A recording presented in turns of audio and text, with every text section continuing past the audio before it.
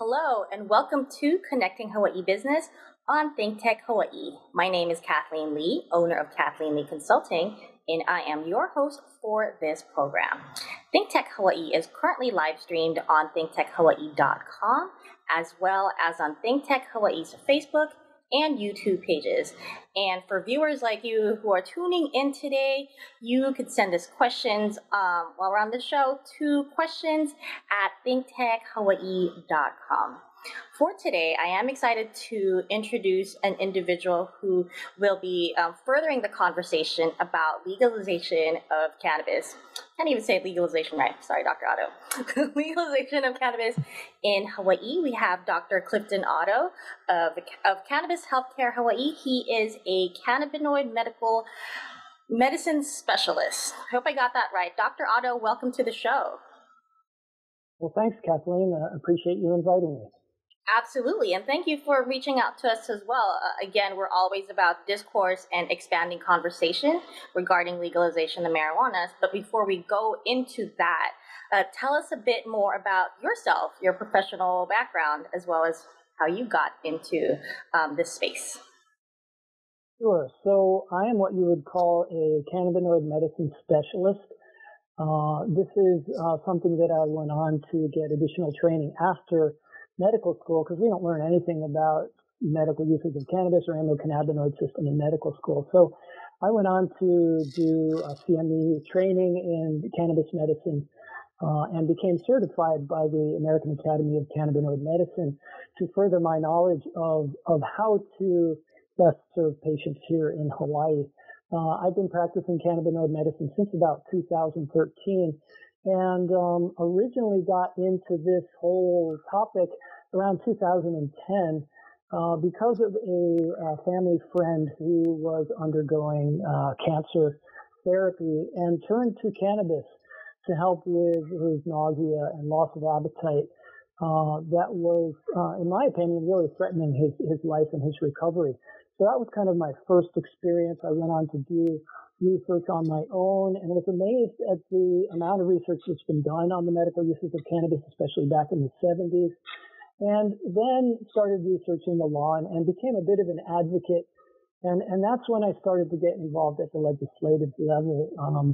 2011 was the first year that I was able to help with a bill that got introduced by Senator Sparrow. SB 113, which was actually a cannabis research bill, which kind of reflected how naive I was at the time, because I ran right up against the federal issues and the federal conflict that we're still dealing with today. So as a result of learning about the law and the position that our patients are in, that's what really motivated me to become a bit of an advocate for our patients because of their current situation. Got it. And Dr. Otto, could you tell us a bit more about Cannabis Healthcare Hawaii and the Akamai Cannabis Clinic? Well, yes. So as I mentioned, I've been working with the legislature since about 2011 and originally did not want to do certifications with the program because I was afraid that this might stigmatize me as a pot doctor. And I wanted to be able to approach our legislatures in a way that would be respected. And I soon realized that it didn't matter what I was doing. If I came to them talking about medical cannabis reform, the door was just getting slammed in my face. So after a couple of years, more and more patients started coming to me and saying, listen, my medical doctor will not talk to me about this. They will not certify me. Cancer patients, PTSD patients, chronic pain patients.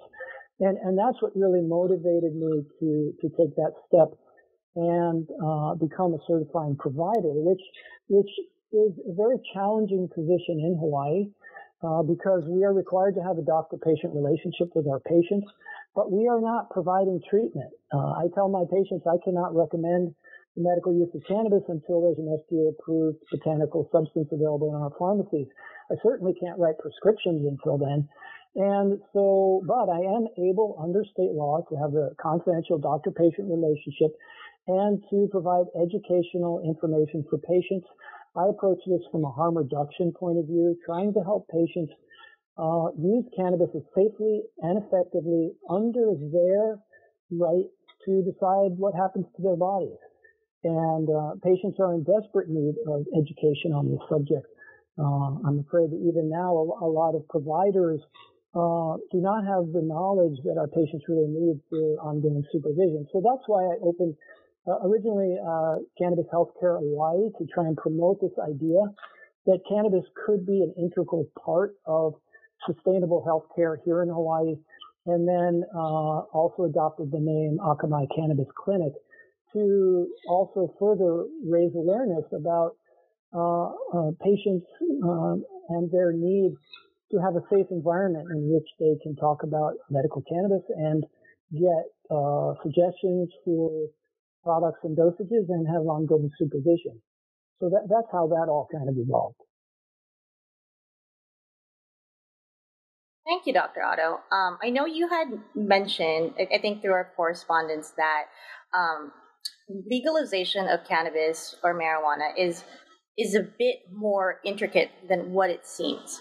And I think the first question that I had thought of when you brought that up was, I know you are an advocate for usage of medical marijuana, but I would like to get your thoughts on legalization of recreational marijuana, which I think was where that conversation may have been going.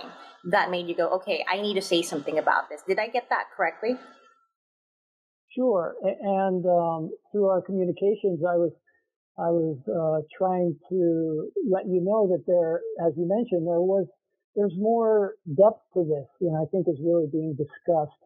And one thing I've been trying to promote is this authority of our state to decide how controlled substances are used within the state. That's what allowed us to create a medical cannabis program back in 2000. And the problem is that we never went back to the Department of Justice or the DEA and said, hey guys, this is a constitutional authority reserved to the state. We have exercised this authority, but the problem is it's creating a conflict with the federal regulation of marijuana, which has been impacting our patients for the past 21 years and is now impacting our dispensaries. And so that's where I think the discussion needs a little bit more of a different perspective, because I believe that we need to protect this authority of states to decide how controlled substances are used within the state before we move on to a broader authorization such as recreational or adult use. Thanks, Dr. Otto. And you bring up a good point that I did not even think about. I know that was brought in the discussion in the last episode, whereas federal regulations definitely do affect patients. But for me, and maybe for some viewers out there as well, how would it affect patients who are currently using cannabis for medical use? Well, so right now, we talk of the cannabis industry, but in my mind, an industry requires businesses that are legal and legitimate, both at the state and federal level. And that just isn't the case across the entire nation. And so, as was discussed in the last episode, dispensaries are considered to be continuing criminal enterprises at the federal level, which means they are not able to deduct their standard business expenses from their federal tax returns. And as was described, that can result in a federal tax burden of up to 70%. Most legitimate businesses would not be able to operate at a 70% tax burden. And so this cost, at least some of it, is most likely being passed on to our patients. So our patients are being made to burden or to carry this burden of this ongoing federal conflict, which to me just seems the exact opposite of what should be happening to our patients. And so that's another reason why I have a little difficulty when we just talk about an cannabis industry, because I think that focuses attention more on the business entities and what is best for them, and not necessarily focuses on our patients. And the discrimination that they are experiencing every day. I mean, I get calls almost on a weekly basis from patients who are losing their job because they're failing a drug test that is meant to test for cannabis impairment at work, but it's picking up levels of THC in their urine that could be there for weeks. Parents are losing custody of their children because the judge is biased against any cannabis use. And the one that I recently came across is Native Hawaiians who are scared to death to grow their medical cannabis on Hawaiian homeland because they're being told that doing so would violate their lease agreement.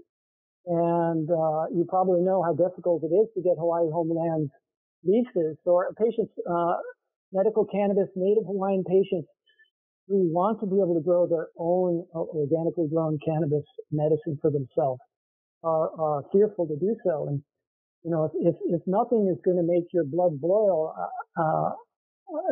than that, I just don't know what will. So these are the things that I'm encountering. And I feel that we need to address these issues first. And one way to do that is actually to stand up for this state's authority to decide how controlled substances are used within the state, which I believe would not only benefit patients, but would also benefit the dispensaries. Got it. Dr. Otto, we are going to go on break, but when we return, we will continue this discussion. So we'll be right back.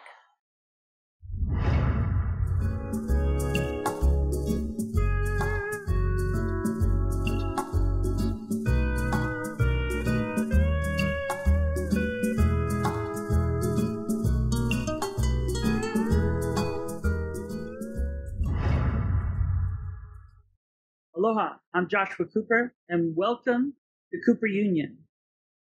We look at what's happening with human rights around the world, and we invite you to tune in every Tuesday where we feature the voices of the people from the front lines sharing the struggles for self-determination, for the importance of sustainability and solidarity with one another to make the world a better place for all of humanity. If you can't catch it live, you can also look at ThinkTechHawaii.com, as well as on Vimeo and many other places to catch the amazing shows where we hear from authors, activists, academics, analysts, and artists who are contributing to positive social change around the planet. Aloha me kapono. Thank you for joining us for justice.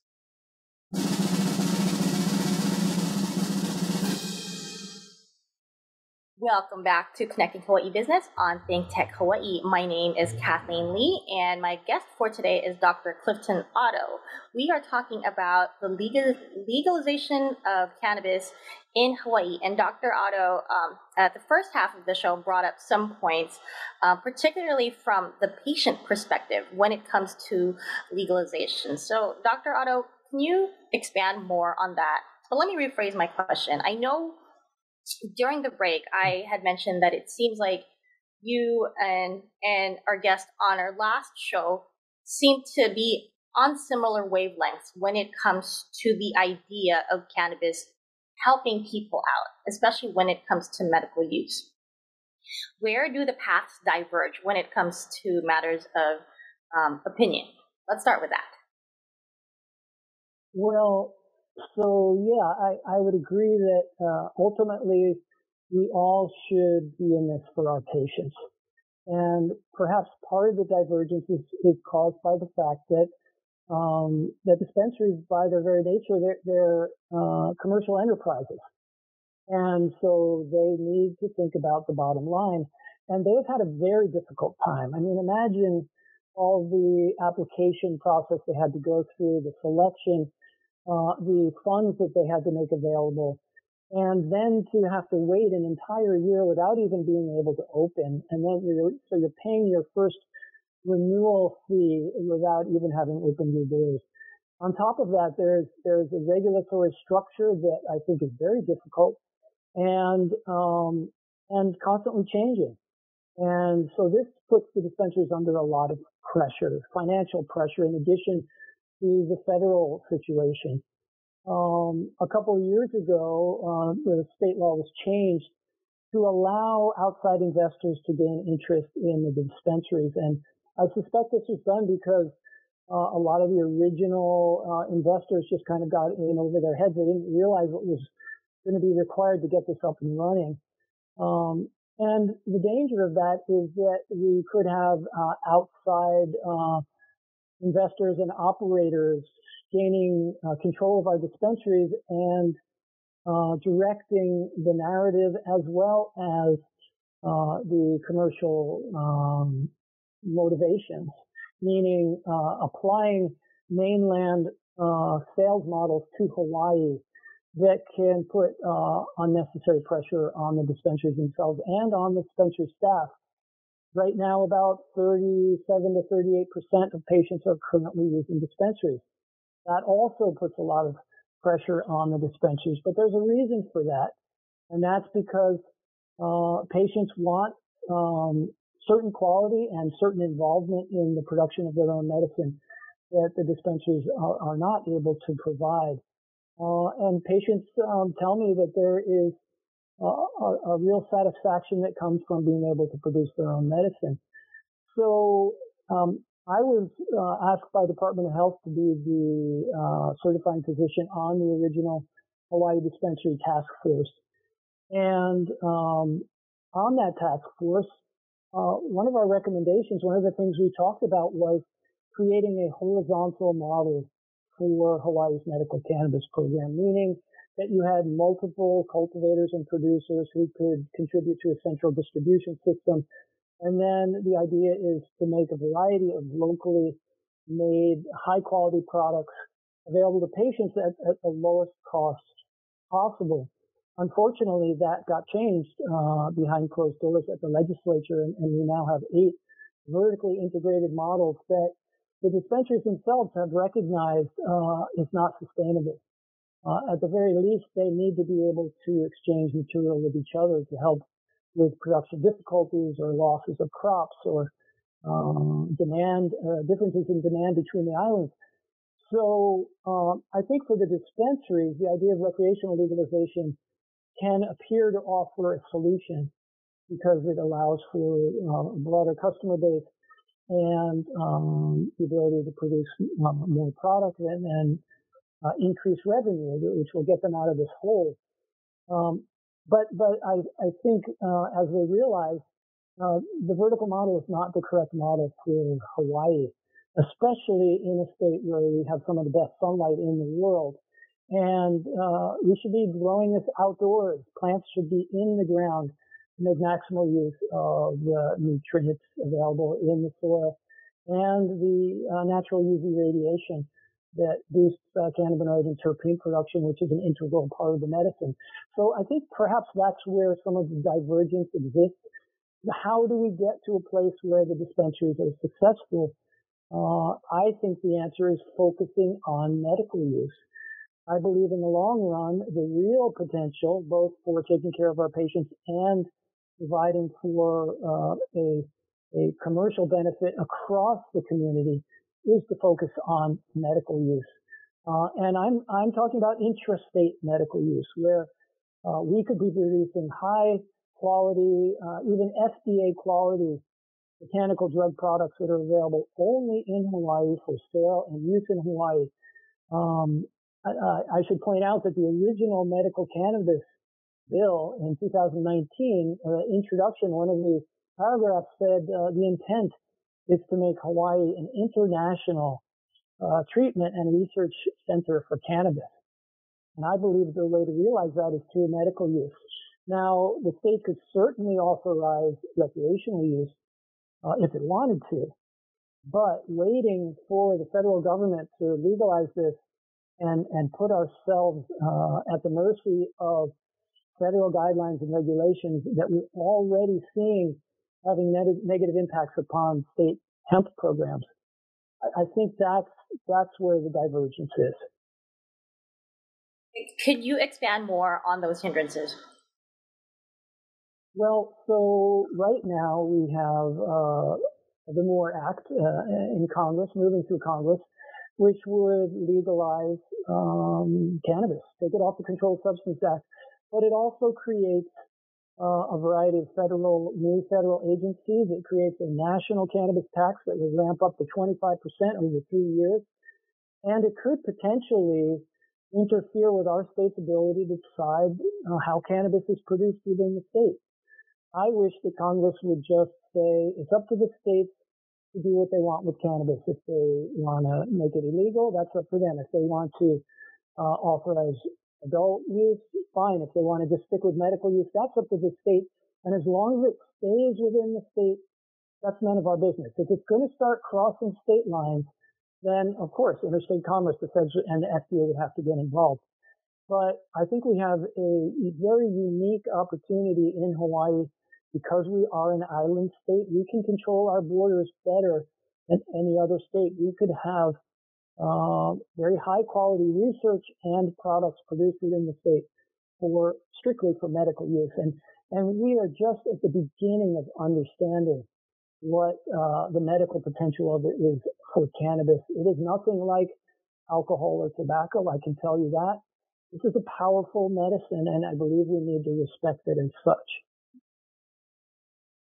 So with you being in this space, what are the biggest challenges that you've run into when it comes to educating people or delivering your message? Well, I think the biggest challenge is I'm kind of pretty much all on my own in the middle. On the one side are people who think that cannabis is evil, and on the other side, folks who think that recreational legalization is the only answer. And I believe that by focusing on our patients and correcting the current difficulties they're having and ensure that dispensaries are open and patients have access, but the discrimination that they are facing is just unacceptable. And I have been trying to educate on this topic however I can.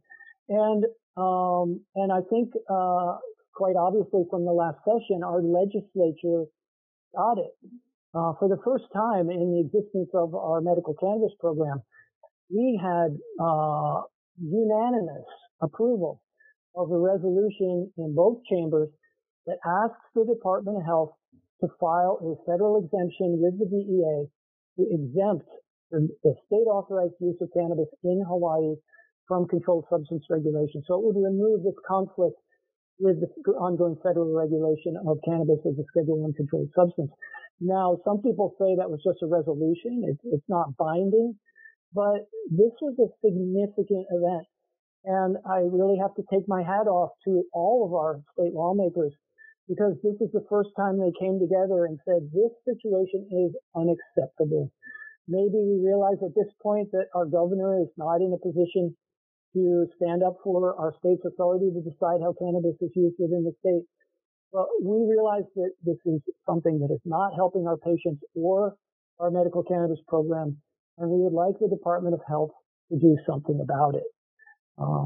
So that's how I have been working to try and educate and try and move this issue forward, because I think all of us have a responsibility to help our patients. They are not in a position to help themselves. They need our help. Thanks, Dr. Otto. And so again, your perspective is absolutely valued, and I appreciate you shedding the light on that. Do you see a path somewhere down the line, whether it's 10 or 15 or 20 years from now, for both medical and recreational cannabis to be legalized? And if so, what would that look like? Well, so yeah, I think the feeling that a lot of us are getting is that recreational legalization is coming. And I hope that it's something that is not forced upon us. I hope it is something that we can decide as a state is the right thing for Hawaii. And in the meantime, making sure that our patients and our medical pet program are protected. That's why it's so important to get on this now before there's any significant federal action. Because some states, when they legalized recreational use, they just kind of folded their medical program into the recreational program. And products that are meant for adult use are not necessarily good enough for our patients. You know, it's kind of the difference between home brewed alcohol and medical grade ethanol. They might require different standards and different testing for contaminants. But that being said, cannabis is an agricultural product, and we have patients who have been using this for decades in Hawaii. Patients who are masterful at cultivating their own cannabis and producing products that doesn't seem to be harming anybody. So we have to be careful about finding a balance between protecting our patients and over-regulating the production of cannabis and recognizing its use as an agricultural medical product. I hope that we can move in that direction to expand its production in an organic fashion, in a natural fashion that can produce the highest quality cannabis in Hawaii, which would definitely benefit our patients and would certainly benefit a adult use market if that's something that our state wants to pursue at some point. Dr. Otto, is there anything else that you would like to add in our last few minutes of our very educational talk today? Well, I would just like to encourage people who feel that something needs to be changed in this area, encourage our patients to first of all thank their state lawmakers for adopting this resolution, HCR 132 last session, and encouraging them to take further action. You know, I believe our state lawmakers want to do the right thing, but they're hesitant to stick their necks out if patients are not willing to fight for what they believe in. So I would encourage people to take action and politely and persistently pursue this with their state lawmakers. Wonderful. And if we can pull up the website for Cannabis Healthcare Hawaii, Dr. Clifton Otto, how may people get a hold of you if they want to learn more or if they just want to talk to you to continue this conversation? Yeah, they could just go to my website, have all my contact information there. I answer all my phone calls directly, so you don't have to worry about getting stuck with a receptionist and maybe not getting called back for a couple of days. Please contact me. I'm happy to continue the discussion. Wonderful. Thank you again so much for joining us today. And I really appreciate you reaching out. Again, I love the discourse, especially when it comes to this, since I feel like it should be talked about more. So, Dr. Otto, thank you for coming today. We also want to thank Jay Fidel and the entire staff at ThinkTech Hawaii for making programs like this possible. Eric helped us out today, so thank you, Eric. And until next time, aloha.